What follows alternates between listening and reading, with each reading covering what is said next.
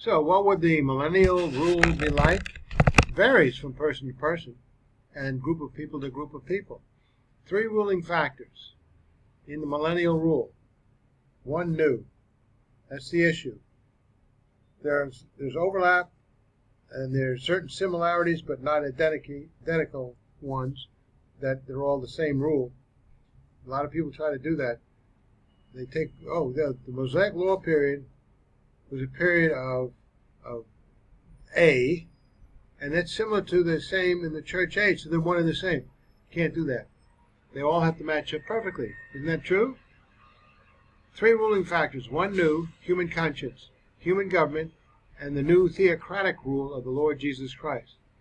Everybody tries to tell me, we're in that millennial rule right now because Jesus Christ rules. Where is he? He's supposed to be physically present in a brand new gorgeous temple in Jerusalem, and all these other things. They don't. That's not there. Well, it's not the same thing.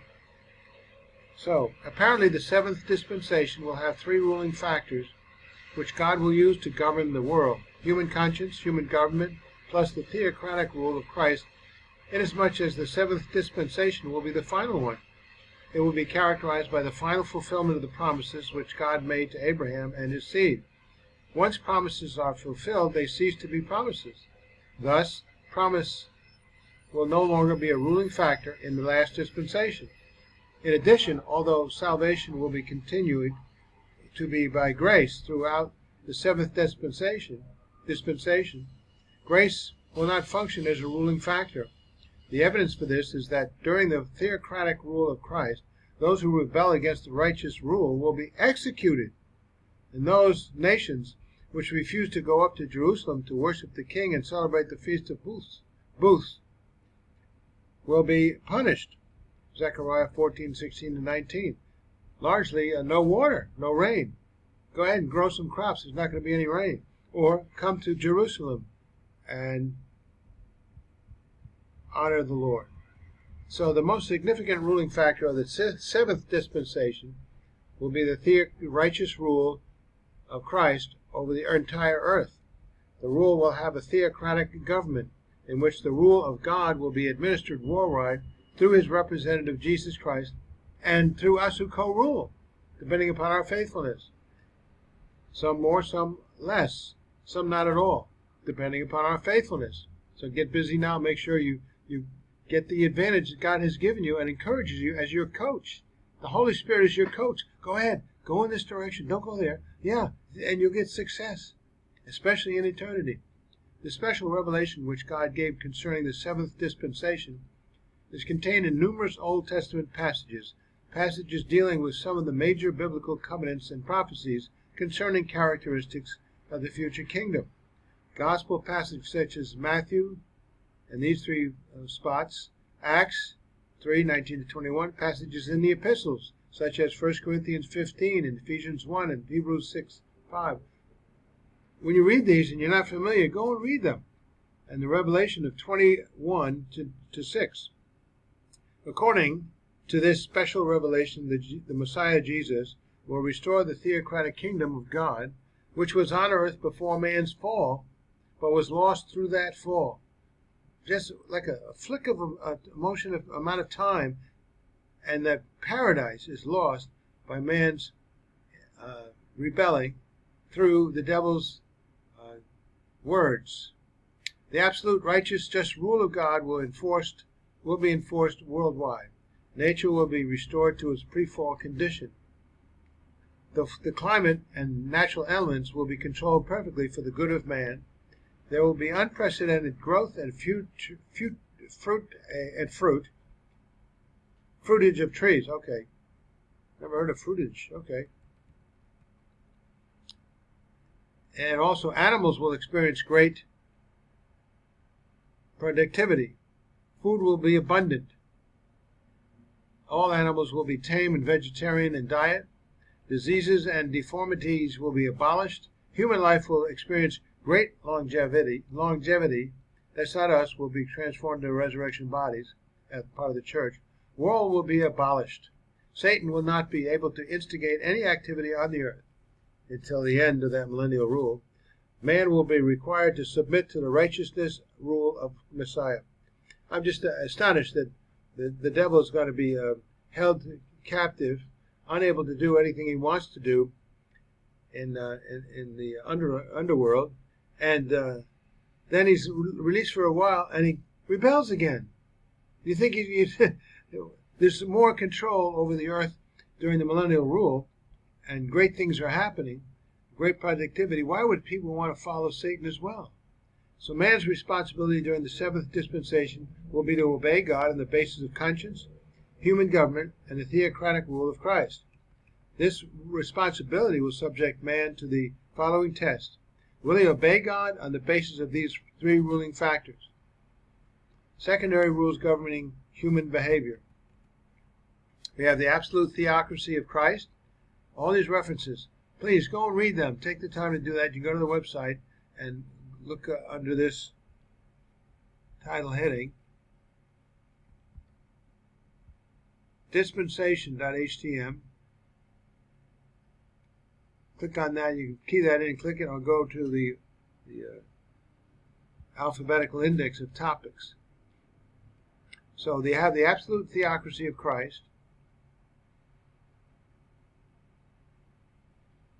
The resurrected believers shall reign with Christ according to their faithfulness. The new covenant with Israel will be incorporated. Notice this guy Ronald Showers gets it. The new covenant is with Israel. It's not the church. We all will worship Christ in Jerusalem. Or, he writes that in, or have droughts. There I said, no water?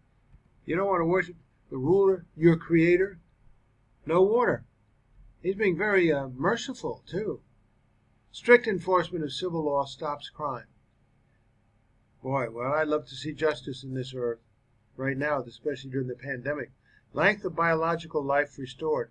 So all kinds of animals and fruit and people, restoration beyond their comprehension. I didn't think it would be this good. Peace restored in animal kingdom, become plant eaters. So you don't have lions and tigers eating other animals. Restored productivity in plant kingdom. They've done some experiments, I think, in Arizona with a geodesic dome or something, and the fruit and the smaller animals and insects are huge. Man will fail the test of the last dispensation. Wow. That's the shocker. Some unsaved individuals will rebel outwardly against Christ's rule during his reign. And you have these passages. You say, I don't believe that. Check me out. Prove me wrong. Here are the citations. See if that isn't true. Others will not rebel outwardly, but they will chafe inwardly. They will despise the absolute righteous rule of Christ, but will know better than to rebel outwardly. Until, what? When the seventh dispensation ends. There it is. Until it ends. And Satan is released from the abyss. He's like the catalyst. Okay, guys, you don't like it? Join me. These people will follow Satan in his last revolt against God's rule. That's just simply insane. For a being that is intelligent as Satan is, notice his brilliance in mentality is not going to stop him from realizing you don't stand a chance.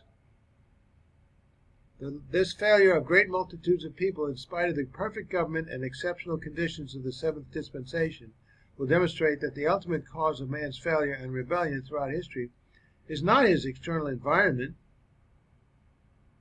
and circumstances, but his own inward, sinful nature, which rejects the rule of God and asserts self-rule. When I read this now, I think, yes, I've got a sin nature, and I've got to be very much aware of being misdirected. Open your mind up to the Holy Spirit that's within you, those who have trusted alone in Christ alone. And a lot of the times I open up my mind by opening up the Bible. Because the Bible is not an easy read. It takes time and thought.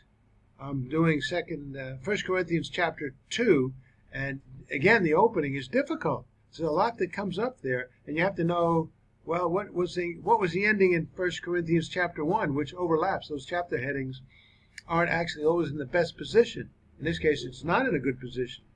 So anyway, this failure of great multitudes of people, in spite of the perfect government and exceptional conditions of the seventh dispensation, They don't have to worry about food anymore. Will demonstrate that the ultimate cause of man's failures and rebellion throughout history is not his external environment and circumstances, but his own inward sinful nature, which rejects the rule of God and asserts self-rule. No matter, this is, your father and your mother, hopefully they raise you up and give you all kinds of wonderful benefits and love, and yet you still rebel against that. Remember when you were a teenager? Doesn't make any sense. Man's failure in conjunction with the seventh dispensation will bring God's judgment. Those people who rebel outwardly during Christ's reign will be executed. Wow. Yes. In addition, God will crush the huge revolt which will take place immediately after the seventh dispensation by sending fire to destroy the human rebels and casting Satan into the lake of fire for everlasting torment.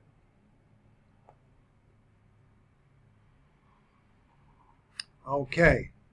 Be right back. Chicken's ready.